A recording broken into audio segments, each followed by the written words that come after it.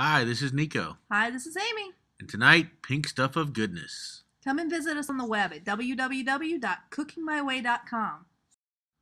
Okay, so here we have our ingredients. We're going to start with Cool Whip, cottage cheese, a large box of raspberry jello, fruit cocktail drained, as well as crushed pineapple drained very well. You can really make this recipe low-fat by using light Cool Whip, sugar-free jello, as well as low-fat cottage cheese.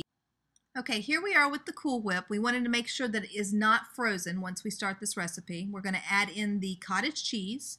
We're going to add in the crushed pineapple. Remember, you need to make sure it's well drained, otherwise this won't set properly, as well as your fruit cocktail.